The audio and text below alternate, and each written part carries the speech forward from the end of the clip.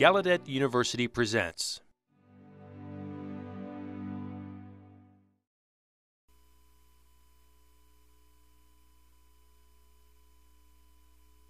Opportunity to introduce our speaker for this afternoon, and it is my great pleasure to do so.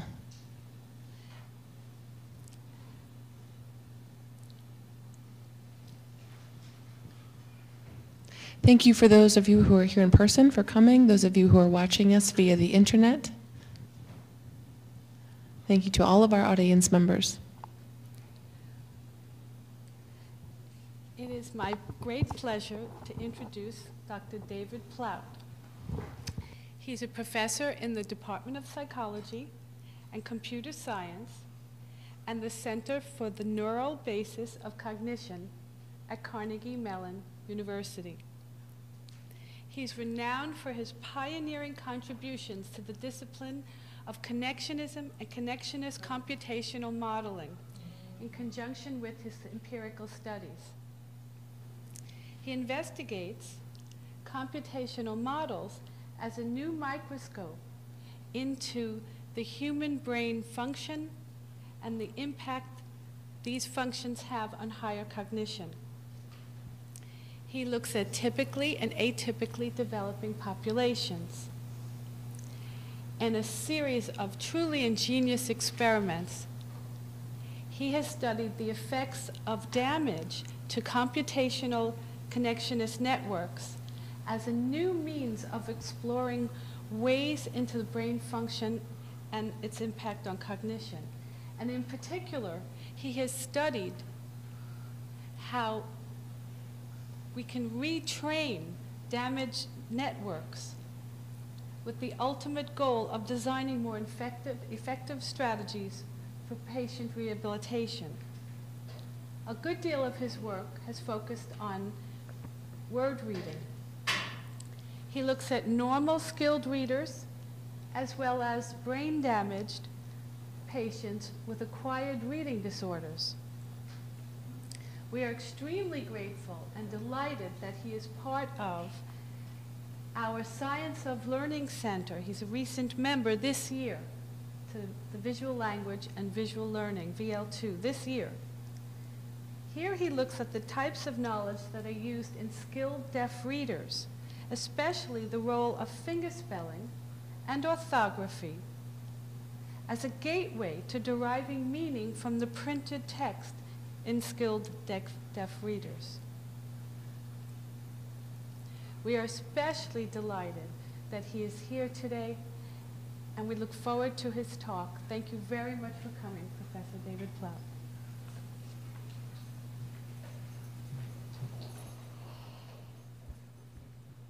Right. Thank you very much. Thank you, Lorraine, for that very kind introduction. And thank you for the opportunity to speak today about some of my research. I won't be talking specifically about reading acquisition in deaf individuals today, but I'll be talking about other research that provides a way of thinking about how the brain becomes organized for visual learning, through visual learning, for recognizing different categories of things. Over the past 10 or 15 years, there have been extensive findings suggesting that the brain has very dedicated specific modules for particular kinds of visual stimuli. So Nancy Canwisher and colleagues have identified what is now called the fusiform face area that is supposed to be dedicated for face recognition. There's a visual word form area, a parahippocampal place area, and so on and so forth. And this proposal is supported, as I said, by a lot of different kinds of data. Now, I'm going to focus on two particular regions, the fusiform face area and the visual word form area.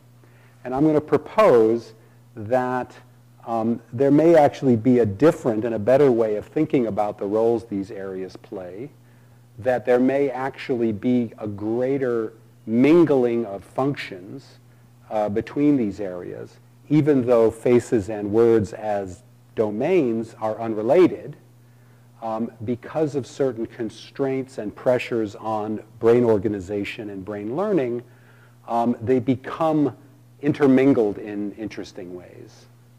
And I'll present both some computational work to illustrate that, as well as some empirical work testing predictions of the theory. Just to review some of the relevant findings, the fusiform face area is an area, this is functional imaging data identifying it in the right hemisphere in the fusiform gyrus, which is up underneath basically the temporal projections from the occipital lobe down into the temporal lobe. If you take a view of brains kind of from the bottom, you can see here in yellow and orange areas specifically responsive to faces, as contrasted with an area that's a little more medial. It's actually on the parahippocampal gyrus instead of the fusiform gyrus, and called the parahippocampal place area, that responds to buildings, scenes, and such. Again, much stronger here on the right, in the right hemisphere, although you can see there's some specialization on the left. If we look at electrophysiological measures, evoked potentials, we can find a particular signature of face processing much more strongly on the right, that little negative deflection there at about 170 milliseconds after presentation. It's slightly present on the left, but again, not nearly as strong. If we also examine people with brain damage to this particular part of the right hemisphere, they exhibit selective impairments in face recognition, so-called prosopagnosia, so that their recognition of faces is much worse than recognition of other kinds of objects. It often is caused by bilateral damage, but can be caused solely by right lesions. And when they encounter individuals, they have to use other kinds of cues, hair color, shape, body shape, and such, to recognize individuals, even potentially family members. Turning to words, there is some very similar kinds of findings. An area now in the left hemisphere on the fusiform gyrus, selectively responsive to orthographic stimuli, particularly word-like orthographic stimuli. So this is again a somewhat distorted view of the brain in the left hemisphere up underneath, where you get a selective response to words. Here, words relative to consonant strings. Again, electrophysiological measures reflect this negative deflection at about 170 milliseconds, much stronger in the left hemisphere now than in the right. And brain damage that affects this area produces a relatively selective impairment in word recognition. Here, patients are unable to read words presented, read them in parallel, and rather have to resort to a kind of piecemeal letter-by-letter reading strategy in order to recognize the words. These findings seem to fit with this basic story that there are these dedicated modules, a face module in the right hemisphere, a word module in the left hemisphere. But what I'm going to try to suggest is that there are commonalities in these findings between these two domains that suggest there's a relationship between them, that they are not independent, as you might think. So first of all, if you actually look at the localization, the positions of these selective areas, at the bottom here are the coordinates, 3 coordinates in space. Apart from the hemisphere, which is negative for left and positive for right, the actual coordinates in the brain are quite similar. That is, the face area and the word area are in essentially homologous regions, essentially corresponding regions in the two hemispheres. If you look in each of these domains, you don't see purely unilateral activation. You see strongly bilateral activation. So here are data for words actually various letter strings varying in how word-like they are. And what's plotted, let's just focus on this, is the proportion, the degree to which such stimuli engage the hemispheres relative to how much words do. What you can see, though, is both hemispheres are involved, even in the right hemisphere. The right hemisphere is not as selective as the left, but it is still engaged to largely the same extent, suggesting that our word processing is not as strongly lateralized. If you look at the electrophysiological data, here the foci of these signals are bilateral for objects like cars. They are much stronger left lateralized for words, but there is a right hemisphere peak. And for faces, it is stronger on the right. But again, there's a strong signal on the left as well. Again, suggesting a degree of specialization, but nothing like independent modules on the two sides. There's no question that reading representation supporting word recognition have to develop in the early years as children are learning to read, but the same seems to be true of face recognition. So data looking for evidence of this fusiform face area in relatively younger children, 5 to 8 years old, can easily localize the place area in green, but find no evidence for a face-specific area. It's only until 11 to 14, roughly, that you start to see here in red a specialized region in the right hemisphere. But in fact, it isn't actually doesn't actually show all the mature characteristics seen in adults, even at that age. And so, just like words, there seems to be a protracted development in the neural organization for faces. Also, of course, across individuals, there's effects of the degree of activation of regions that depend on experience. It's not wired in from the beginning in any respect. In reading, this is less surprising, but just to illustrate it, what's shown on the left are for English readers get strong responses to words and word-like strings. Of course, for Hebrew readers, that's not the case. It's Hebrew strings, letter strings that are producing the strong response. So the selectivity is obviously sensitive to your experience with particular types of orthographies.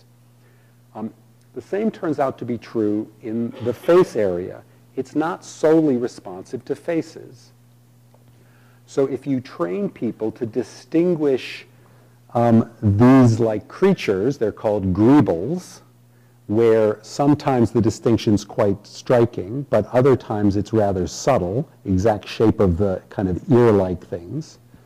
If you train people over many sessions to tell whether these are the same or different, what you find in the neural response in this area, in the right hemisphere on the right side of the slide, is at the very beginning, it responds to faces and not to greebles, or not very strongly.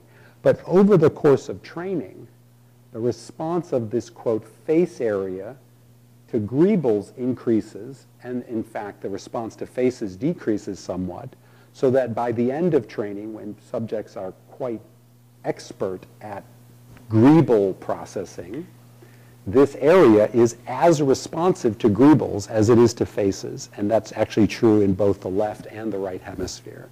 So rather than thinking of this area as face-specific, it seems to have learned visual expertise.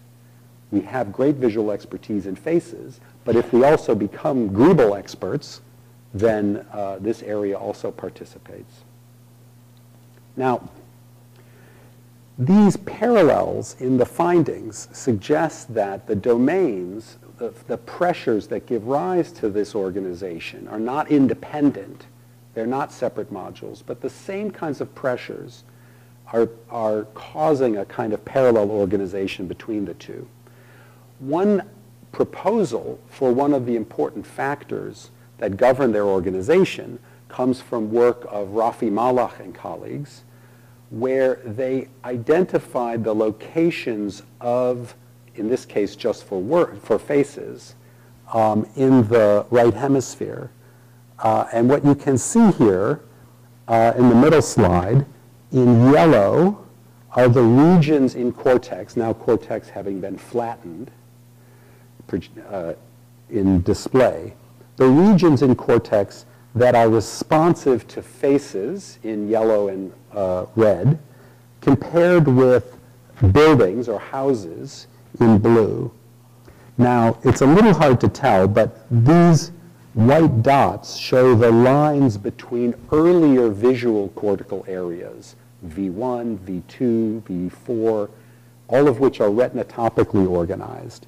And you can see their organization because if you see this little annulus, these circles, the peripheral information is plotted in green here on the right, and the central information is yellow and maybe magenta. And you can see those in those areas here that the central, the regions that are face selective overlap with the information from central vision, whereas the regions for object, or in this case house and building recognition, overlap with peripheral visual information. In a follow-up study that compared words and faces together, they found essentially the same thing. So here, the regions that are face selective are the yellow outlines, and the regions that are word selective are the magenta outlines. And you can see that those regions fall entirely within the blue region, which has central visual information, compared with the peripheral information in green. Malach and colleagues proposed that the reason the visual word form area and the fusiform face area are where they are in the brain is because they both, as domains, place particular and extensive demands on high acuity information from central vision. To recognize different faces across expression and to interpret expression requires very fine details in vision. To be able to distinguish two words very quickly as we're reading, when the words can differ by single tiny visual strokes, again, requires very fine visual information. So the brain has organized the areas responsive for these categories to be as close as possible to the information that they need to use. So we can understand the organization of the brain for these two regions not as specified as dedicated modules, but rather as the consequence of a system that's learning to code this information, but where that learning is subject to certain constraints and pressures, certain biases on how information should be represented and organized. Okay? So we envision the system as composed of a hierarchy of levels from early visual information all the way up through object representations. But throughout that system, certain representations need to cooperate with each other. Certainly the information of lower level information that needs to contribute to the object representations needs to be able to connect with it. Okay? So information can communicate best when you have direct connections between them. Okay? Some kinds of representations need to cooperate to support each other. Others may be requiring incompatible kinds of descriptions are actually in competition. So the kind of description, the kind of visual object that a word is very unlike a face. The kind of representation you would have to code different faces is really not very well suited to code differences among words. And so at a basic level, words and faces as representations are competing. On the other hand, they both want to listen to central visual information. They both need high acuity information. And as I've shown you, that information is localized in a particular place in each hemisphere. So in a sense, they're competing to become represented in that part of cortex so that they can be close to central information. The problem is they can't both be there because they are incompatible. They require different kinds of descriptions. So the hypothesis is that the organization that we observe is the consequence of that cooperation and competition, a kind of fight between the face representations and word representations that partially gets resolved by having them in somewhat different hemispheres. That is to say, word representations have a strong pressure to communicate with other language-related information, which is primarily in the left hemisphere. And so the basic organization makes sense. Words are mostly on the left, faces are on the right. However, because it's the result of a kind of optimization, the organization is only partial. The words are mostly on the left, according to this idea, but partially on the right. Faces are mostly on the right, but partially on the left. Okay? And our claim is that that kind of organization actually can explain the empirical findings that we observe and lead to certain predictions that otherwise seem a little strange. We'll get to those. So first of all, I want to illustrate how those principles can actually play out in a mechanism that's recognizing words and faces to account for the partial specialization of the two hemispheres. So the basic organization of the model, it's not literally what I'm showing here, but the basic organization is that visual information is processed by the two hemispheres, mapping up to, through lower level visual information, mapping up to these levels of representation in the fusiform cortex in both the left and right hemisphere, and that those are kind of what I'm calling object representations, the visual representations of faces and words. Those have to further project to meaning representations, potentially phonological representations. There's a particular pressure for language-related information to be able to activate that in the left hemisphere for words. Now, to illustrate the principles, I'm going to describe briefly a fairly simple simulation using very simple versions of those tasks, but where the tasks illustrate the basic constraints that face and word recognition place particular demands on central information, central vision. So the face stimuli look like this. They're very abstract, of course, but these, you can see that they differ in terms of subtle features like the spacing between the eyes, the length of the nose, the height of the mouth relative to the nose. Each of these would correspond in the simulation to a different individual that would have to be identified. Houses are like this. They differ across the whole visual field, not just in fine details in central vision. And words, of course, are composed of letters, mostly falling into central vision. Again, a given pair of words, say dig and dog, might differ only in a few small strokes in central vision. So these are the kinds of inputs the model is going to get, and it's going to learn to differentiate these. Now, one of the properties of early visual information is that central information from central vision versus peripheral information is kind of laid out across cortex, spatially separated. So these are plots showing the degree of activation as you move from central vision toward peripheral vision, going from like blue to green to yellow to orange. You can see the neural responses move across the surface of the cortex on this axis. By contrast, if you look at responses that differ not in eccentricity, not in distance from the central vision, but in the angle that the information has from the horizontal, then you find that as information is changing in angle, the response varies along a different dimension.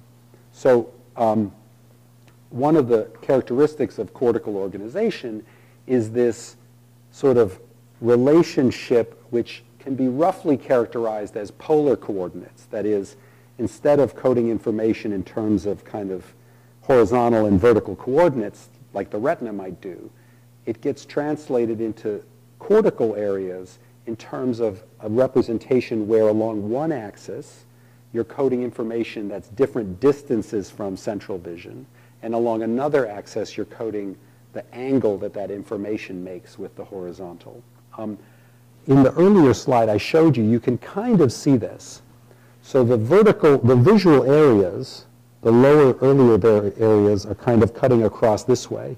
And you can see for each of these, the central visual information is kind of all being kept together. It's all on one side of each of those areas.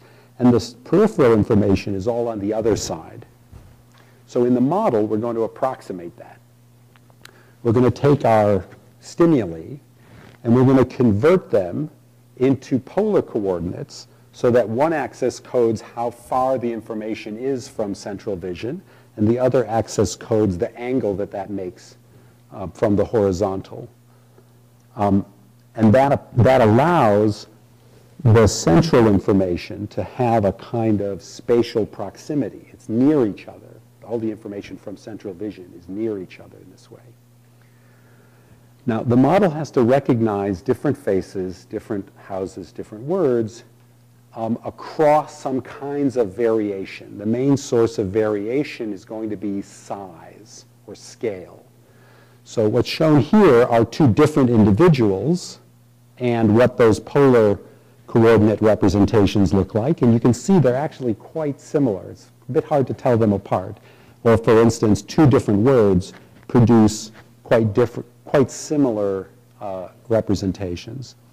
What's shown in the third row is a scaled version of the second. So the model has to learn to treat these two as the same individual while treating that as a different individual, even though the input of that individual is much more like this than the scaled version is. Okay? So, and in fact, some of the recognition, like recognizing this as the word bag, is actually quite challenging. The way the model's trained is we present it with one of these visual inputs scaled in a certain way, and the model has to activate a unit corresponding to the identity of that, whether it's a word, face, or house.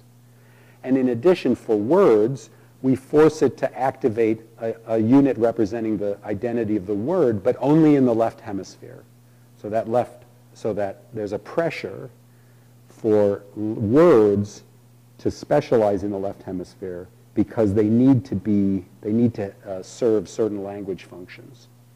So the actual architecture of the model has this visual information of some scaled input.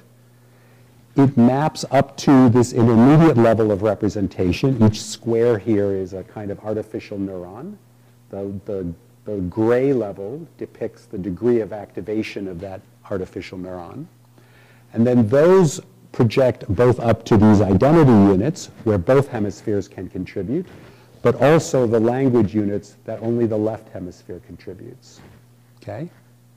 Now there's one further important constraint in the model, which has to do with this constraint on locality, which is when these intermediate units, what I've labeled fusiform, left and right fusiform, when they receive information from the input below them, they're biased spatially to listen to only a certain range of eccentricity.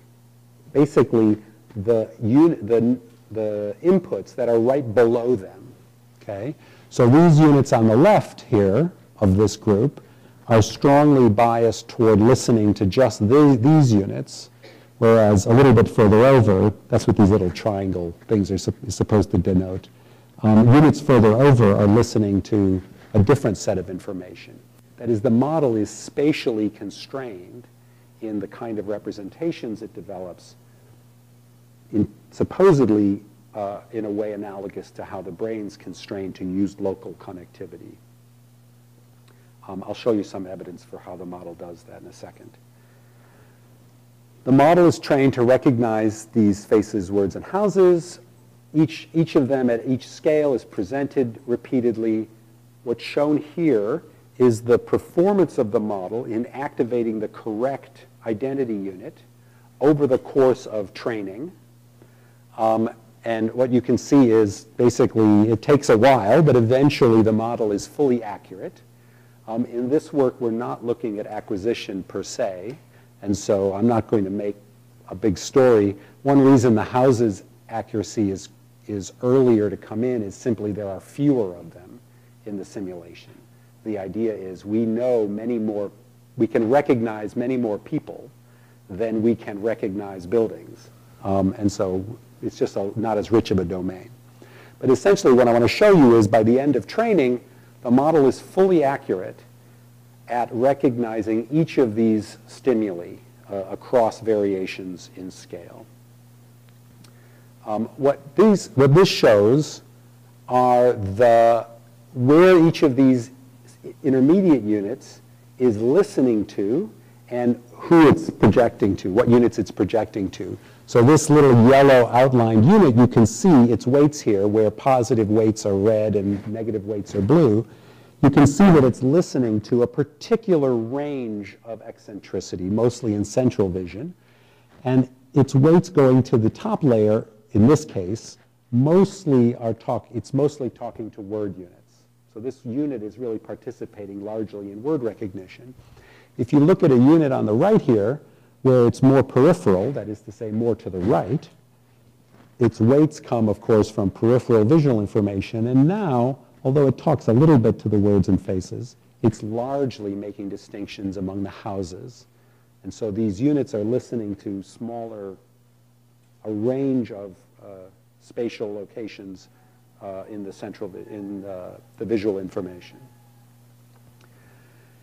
To evaluate the learned specialization, I'm going to try to approximate performance in the brain damaged patients, the prosopagnosics and the pure alexics.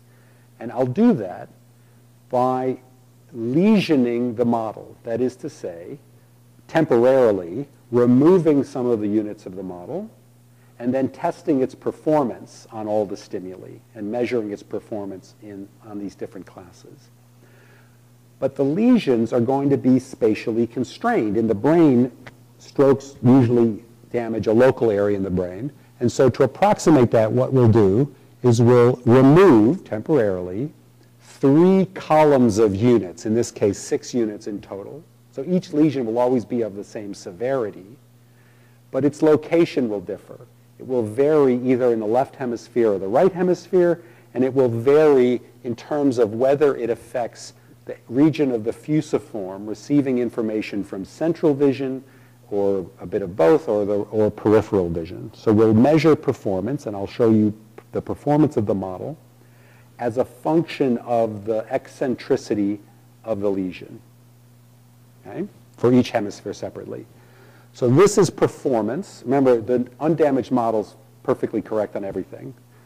This is performance following lesions to the left hemisphere, fusiform, as a function of central lesions on the left here or peripheral lesions on the right.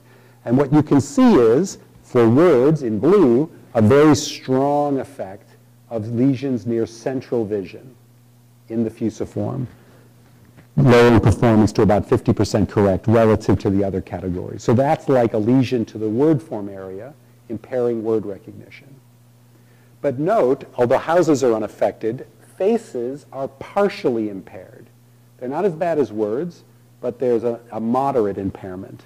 And peripheral lesions aren't affecting any of these very much. If we look at lesions to the right fusiform, now central lesions impair faces in red much more than the others, although again, in parallel, the words are showing a moderate level of impairment. So there is specialization for faces and words. Words are most impaired by left lesions, faces impaired most by right lesions, but there's a graded degree of impairment. So even the other category is partially affected. I'll also note in passing that more peripheral lesions in the right hemisphere impair house recognition relative to the other two categories. And that turns out to be analogous to lesions to this parahippocampal place area, which is in more peripheral regions, as I showed you earlier, and is largely restricted to the right hemisphere. So the model illustrates how a system that learns under these pressures develops representations that have graded specialization. Both hemispheres are participating, but there's some specialization in the left for words and right for faces. Now, if this theory has some validity, then it leads to certain predictions about how faces and words should behave together in the brain that are counterintuitive in the sense that the domains seem unrelated. Okay, so most theories don't have anything to say about both faces and words. But this one says because of these constraints on learning, they actually are related. Okay, so I'm going to touch on a couple of these predictions. In the interest of time, I'm going to skip over the domain generality. It's simply a demonstration of how lesions to the left hemisphere affect not just word processing, but visual processing with increasing complexity in general. And I'll now focus on the last two, bilateral participation and competition.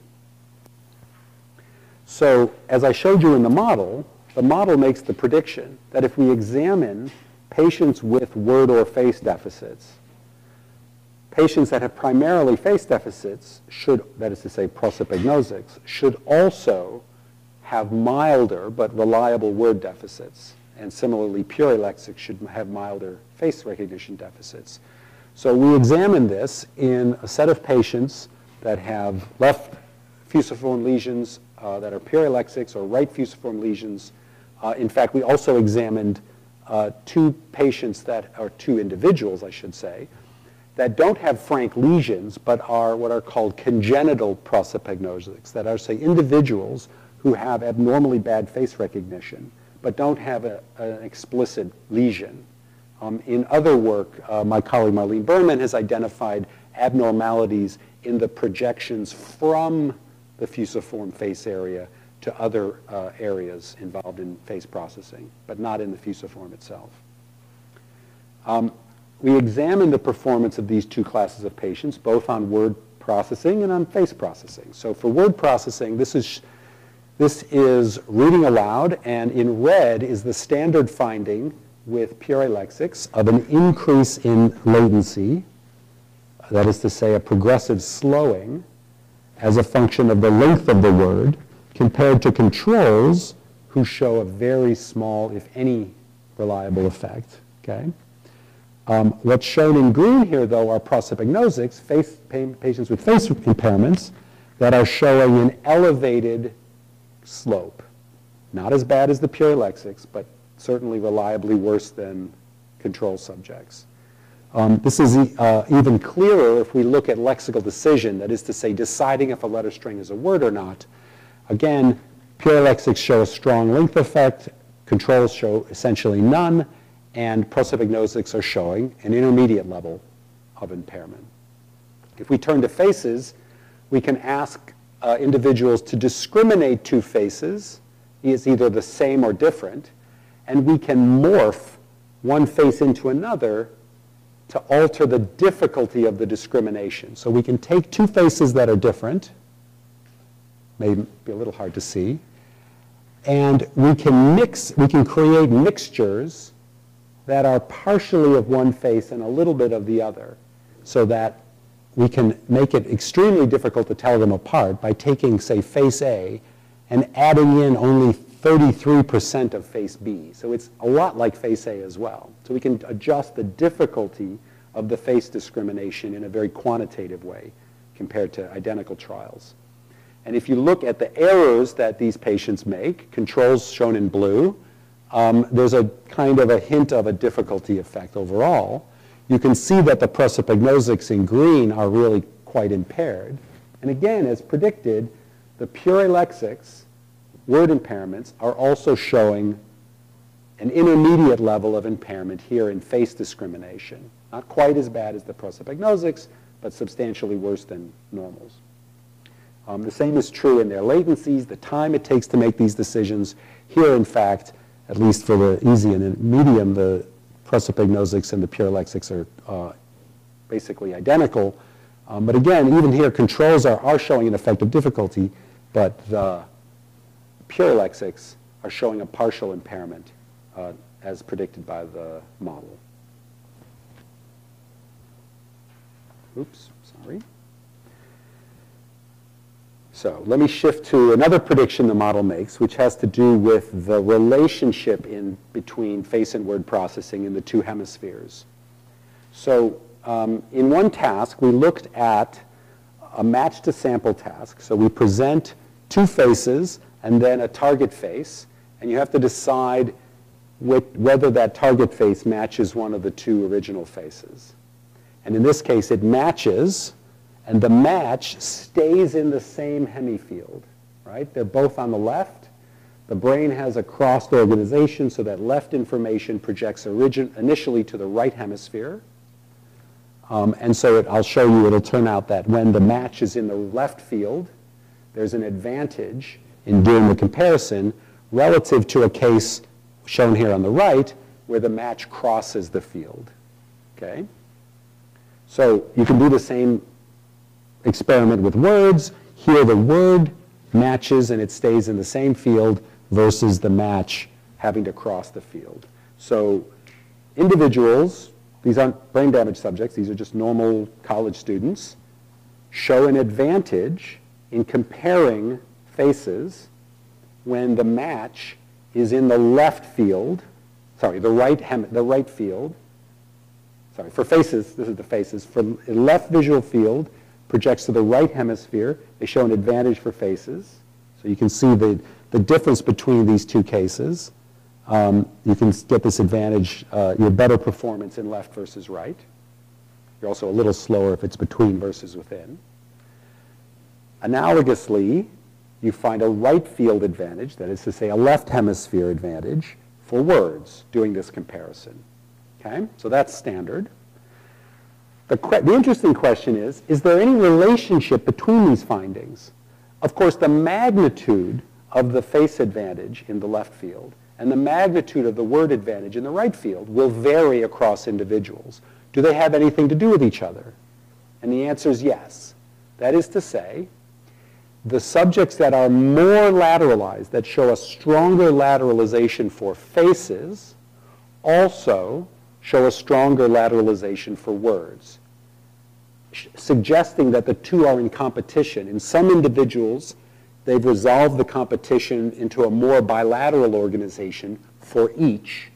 In other individuals, there's been greater competition, and so when there's strong lateralization of one, there's also strong lateralization of the other. These aren't, again, independent domains. They seem to be in competition. In more recent work, we looked at a slightly different paradigm here, and now we're looking in development. In this paradigm, although the same basic finding holds, we present a face centrally, and then later do a match that's either in the left or the right hemisphere. Again, subjects are saying same, different. And again, if you look in adult subjects, when that target is in the right hemisphere, you're much better, in the right field, you're better for words than faces. You're better on words when the target's in the right field relative to the left, that is to say left hemisphere. And conversely, you're better for left field for faces. So that's just a replication of what I showed you earlier in this new paradigm. What was interesting to us, though, was to look at younger children, 7 to 9-year-olds, and adolescents, 11 to 13-year-olds.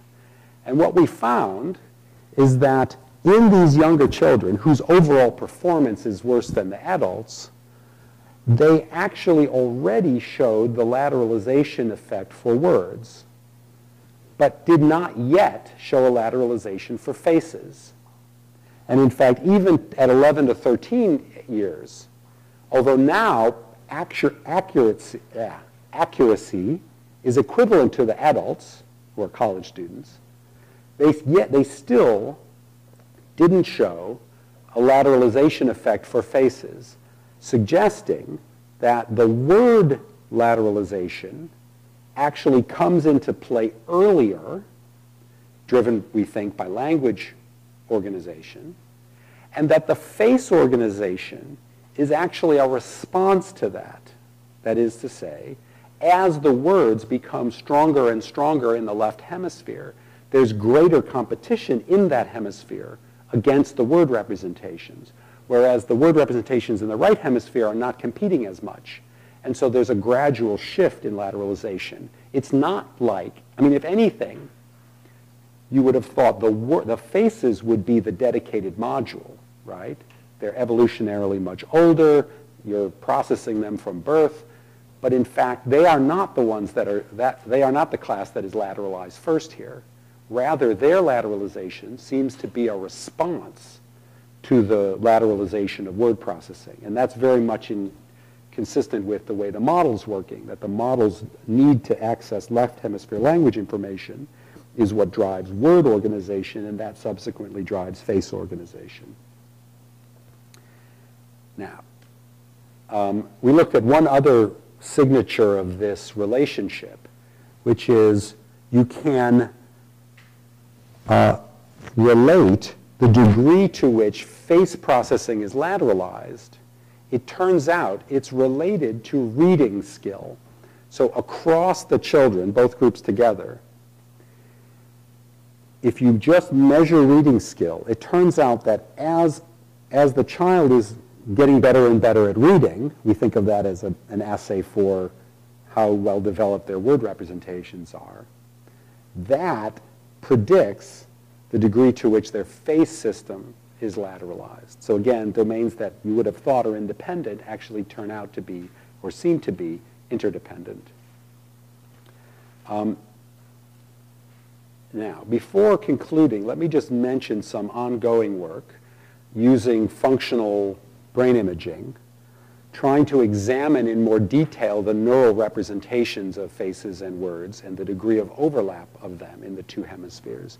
This is actually work looking only in the left hemisphere using multi-voxel pattern analysis to find voxels, small regions in the brain, that can be used reliably to distinguish identities of faces, that is to say, the individual across variations in expression, or the identities of letter strings across variations in font. Okay?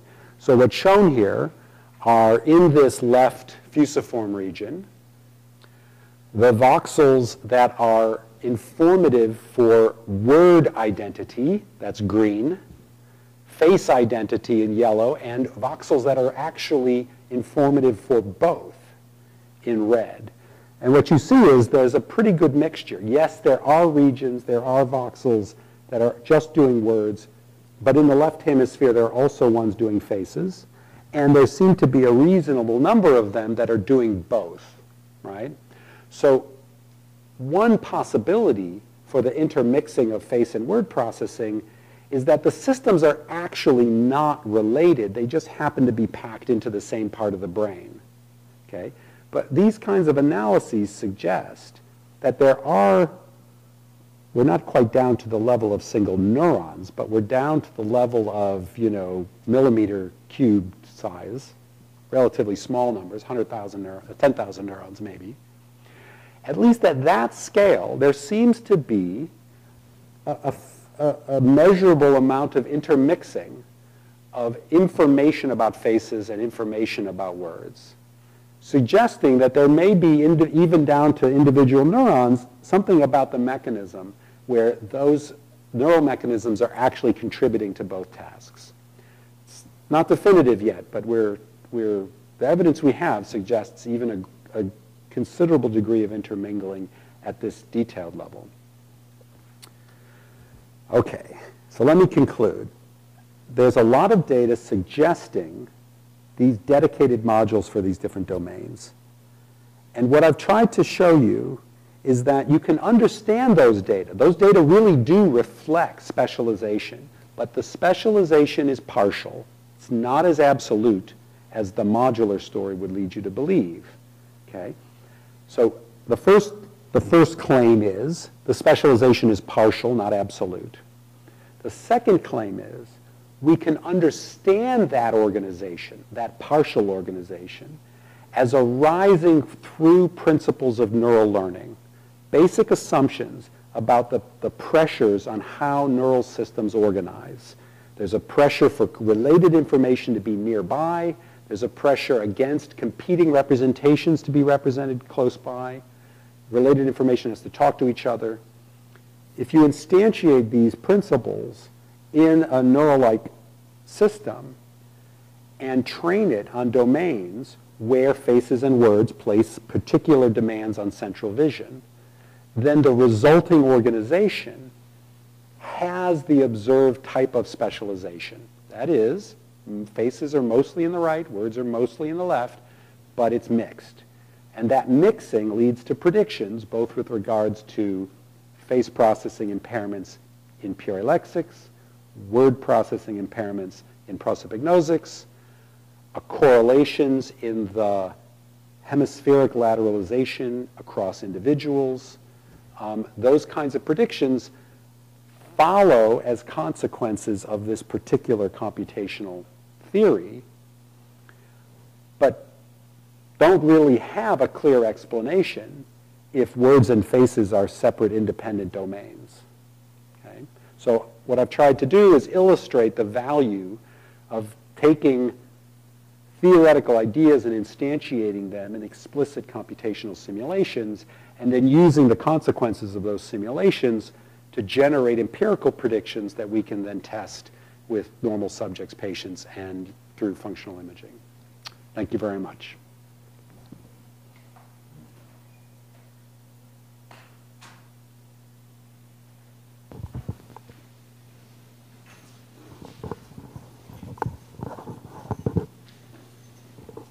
Thank you. Thank you so much. Now we have time for questions, so I would like to welcome any of the audience members. If you have questions, please do come to the stage where I'm standing. There's 2 red pieces of tape here up on the stage to let you know where to stand.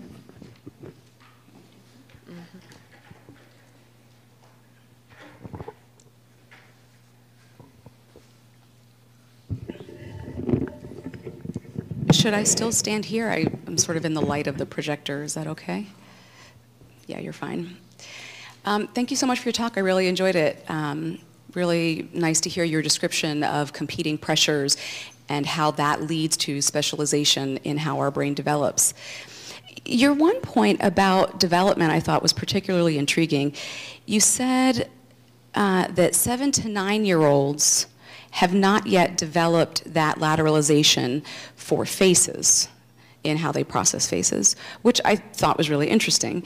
And you said that it seems like it's a result of the fact that the brain lateralizes for words first, and that possibly is a result of our drive for understanding language, and that exists in the left hemisphere. So could that mean that for adults who have never read, understanding that not all languages have a written form, could that mean that these people who do not use a written script representation would then not develop that sort of lateralization for facial processing? Very good question. We actually have been trying to test this. Oh, sorry. I think that's exactly right. Now, our developmental data suggests there's a delay in the lateralization of faces. And we think you can explain the eventual lateralization as a response to the earlier lateralization from words. And if that's true, then as you say, someone who hasn't learned a written language, whether they're illiterate or they however, whether it's an English illiterate or a language that doesn't have a written script, should show in the full form, no lateralization for faces, or certainly a reduced lateralization. So we've been trying to test this in two respects. One is English adults who are functionally illiterate. The problem there is that even if you're illiterate, you are in a culture where there is extensive written visual information. So you may still be looking at words often, and so it's not quite as extreme. So we've also been trying to arrange to test individuals who come from a culture where there really isn't a written form. So it turns out Pittsburgh is a center for the relocation of some Somali refugees, mostly women whose husbands have died in fighting, women and children, and many of whom have never learned a written language nor ever been in a culture until coming to Pittsburgh that has written language. And we've been trying to work with the Pittsburgh agency to examine their face processing in lateralization, and certainly in a way that's as non-invasive and such as follows. Ethically, it's a very difficult thing to arrange because such individuals don't understand what informed consent means and what culturally what's being asked of them. So it's a very subtle, sensitive kind of thing to arrange. But we completely agree with your claim, with the prediction that comes from our ideas that the face processing of such individuals ought to be less lateralized and potentially better, in the sense that if you think of face and word processing as in competition, if now face processing is not subject to that competition, potentially larger regions of the brain are dedicated to face processing and may actually have become better developed than an individual that's also literate. A little hard to know what the right control comparison is there. But we're trying to test this, something like that.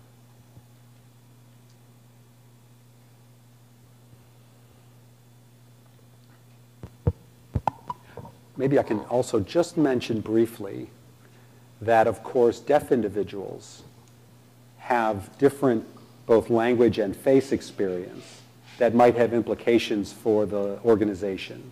So faces provide both linguistic and non-linguistic information. So the degree to which it's only words that are providing language-related information is, I think, reduced in a deaf signer. And moreover, the pressure for word reading to be lateralized might be reduced somewhat insofar as it's not accessing or primarily accessing spoken phonology, which is one of the most strongly lateralized aspects of language. And so I think there are implications for a range of types of experience with language and visual processing that these ideas have implications for.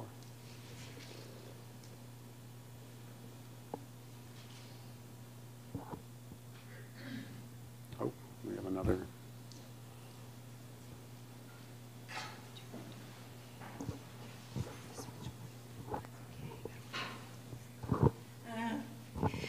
Hi there, my name is Wei, and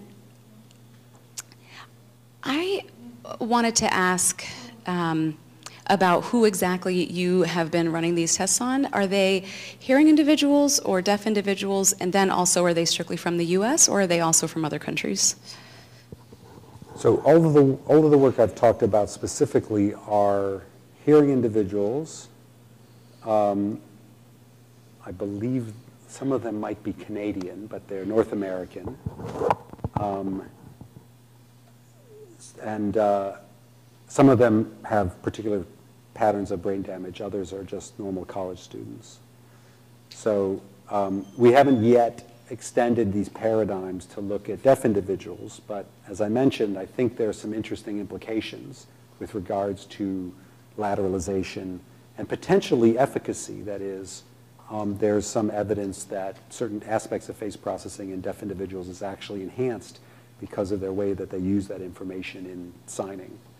And it would be interesting to see whether those effects are consequences of these kinds of principles, this kind of learning system.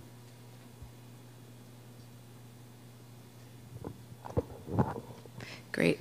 The reason I ask is because I'm from China, and my experience with the deaf community there is that there isn't as much language displayed on the face. We show our affect and our emotions in other ways. So I'm wondering if the community there would respond, or even just the hearing community, because the hearing people there aren't very visually expressive on their faces. So I wonder if the results that you would get from looking at that population would be much like what you're seeing here with the North American population. It's an interesting idea. Certainly the extent to which there are cultural differences in how information is communicated by the face, and whether that's related to language or not, would be expected to alter how the system learns. So if, let's say, a face is less informative, it will still be highly informative for who the individual is, but some of the pressures on face processing relate, as you say, to expression and discerning emotion. And it could be that, as you say, in some cultures the face is less important and that information is communicated in other ways. Potentially then the demands on central vision are somewhat altered, and that might lead to a somewhat different organization.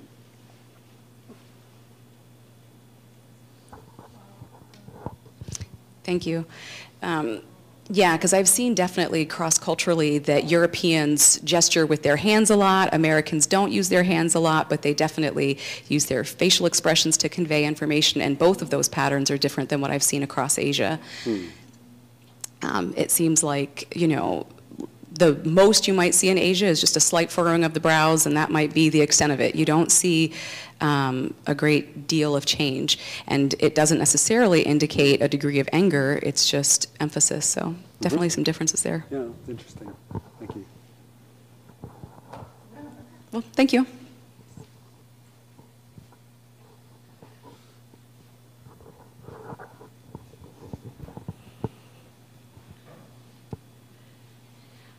I'll ask a question. First, I want to say your talk was fascinating. The hypothesis of competition as one of the driving factors that gives rise to lateralization is absolutely fascinating. And we'll be talking and discussing that a lot. It's quite rich. I was very interested in your voxel analysis, where you had some swatches of the tissue that so clearly, yes, that one, where you have the words and then faces being quite discrete in the groups of neurons that would be processing that.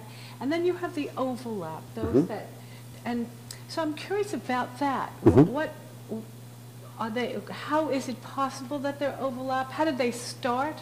Why didn't they get impacted by those selection pressures? Did they just sit dormant, or are they supposed to be equipotential? Chicken and egg kind of question. Right.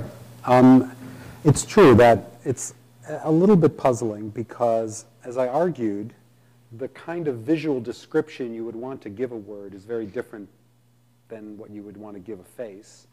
And so whatever neurons are representing, it's sort of hard to think about some feature that would be useful for both. And there is a certain degree of segregation between them, so that although there are face-informative voxels in the left hemisphere, you know, maybe they're just doing faces and they're not doing words.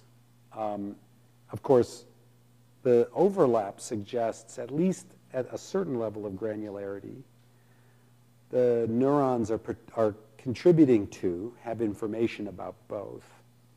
It still could be that at a neuron by neuron level, they are only contributing substantially to one domain, but and that the segregation is only kind of partial.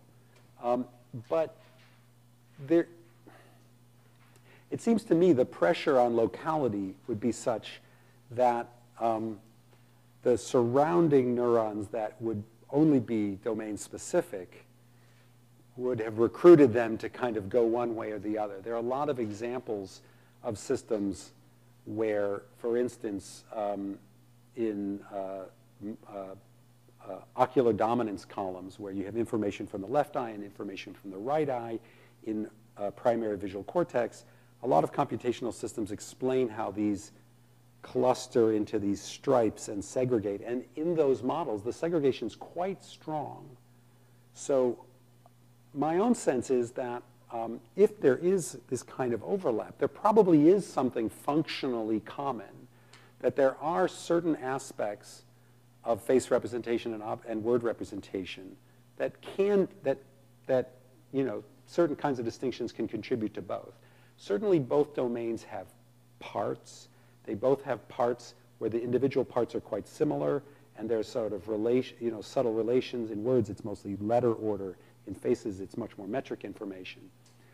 You can start to tell stories. I don't think I understand this enough. And I actually think that the only way to really understand it is to develop simulations that process much more realistic stimuli, right? So if we have a simulation that can recognize, real faces and real words of a reasonable vocabulary, we could then ask, when that system's learning to do both, does it come up with units that participate in both?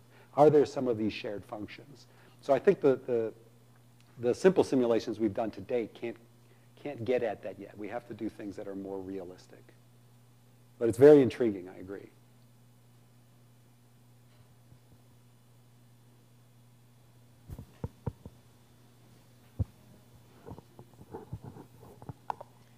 Any other questions out there? Okay, seeing none, then again, we just want to thank you so much, Dr. Plaut, for your wonderful presentation. Really beautiful, rich, and theoretical information and ideas. Thank you for sharing it with us. My pleasure. Thank you. This has been a production of Gallaudet University.